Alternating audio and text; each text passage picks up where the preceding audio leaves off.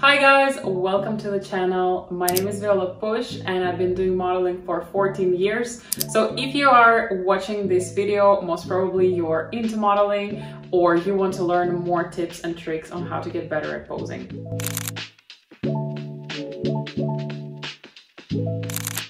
Today I want to share with you my top tips on how to look good on every picture. And tip number one is lighting. It's actually one of the most important things on the photo. So when you're shooting indoor, make sure to put your face towards the source of the light.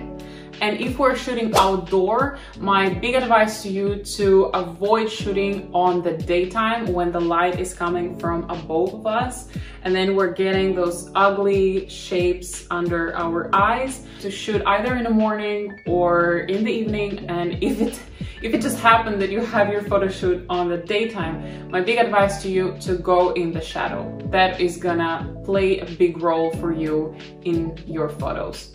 Tip number two is inspiration.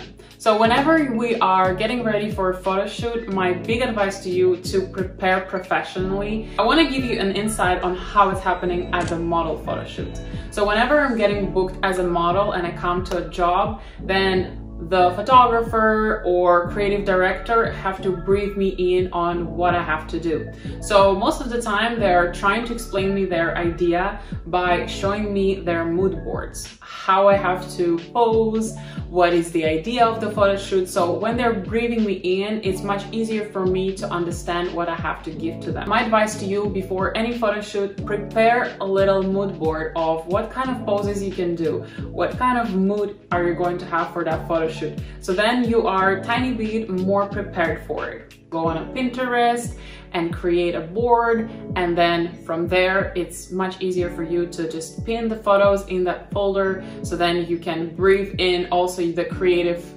person on the other side to explain them what do you want. Tip number three, focus on your legs. So a little pre-story. In my techniques for posing, I always teach that we are starting from the bottom, building our pose to the top. So I want you to imagine that we are kind of like a tree and we are growing our roots, and then from our roots we're building the pose up. So this is why legs is actually the most important part of your pose, especially if we're making a full body pose.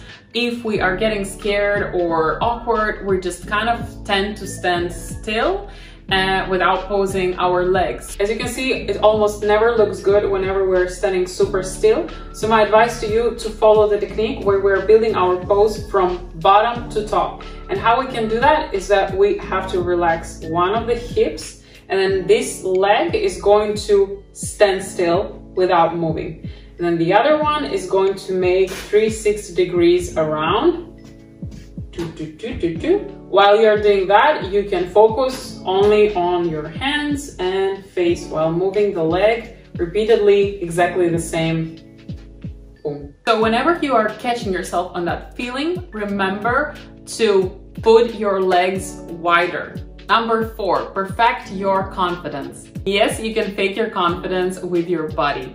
And if this topic is interesting for you, please let me know in the comments and I'm going to make another video only about that. So whenever we're feeling shy or uncomfortable, what is happening with our body is that our shoulders are going in front, our chin is going down, our eyes rapidly move around and looking down, and then we're closing ourselves. So actually our body can tell us a lot of how we feel. So whenever you are catching yourself on a feeling, you can actually learn and reflect on how you can build up the confidence even though you don't feel like that.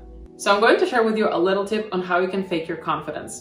First of all, rolling your shoulders back and down, and then our chest is expanding in front, showing to the world that we're ready.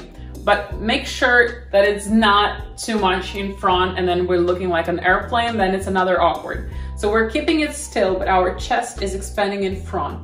Then we are expanding our neck and putting our chin a little bit lower. Our eyebrows and eyes would be the first thing that is going to be at the viewer, and it's going to make us look more confident. Number five, prepare your emotions. Non-models have usually one face at the photos, and sometimes it looks like this.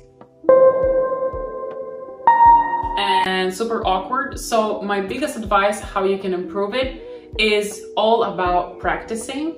In this case, it's the best to practice in front of the mirror and give yourself a task. For example, I wanna look happy, or I wanna look sad, I wanna look angry. And then you can practice with your face different emotions. For instance, I'm going to show you my examples. This is my happy face. This is my angry face. This is my dreamy face. This is my sad face.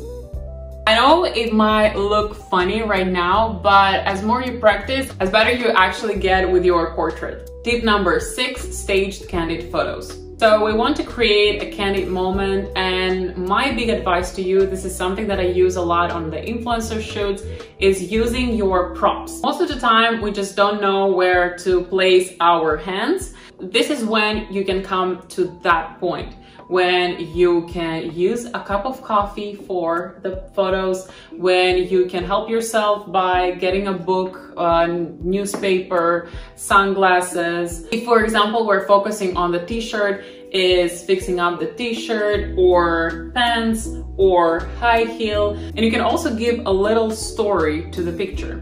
And the tip number 7 is use your surroundings. When someone is throwing us and says, okay, pose here, it gives us a little chaos, and it's the hardest actually to just stand still with nothing around you and strike the poses, even for models. So this is why my biggest advice to you, to take a look around and find something which is surrounding you that can help you.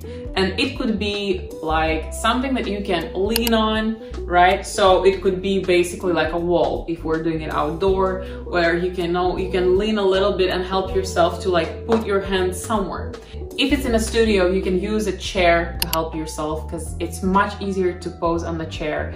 It could also be sitting on the ground. So whenever you are out of poses, this is something that you have to say to your brain to do. I hope those tips will help you in your next photo shoot. Otherwise, I'm looking forward for your comments, and of course, leave a like and subscribe my channel if that was something that you were interested in. Ciao!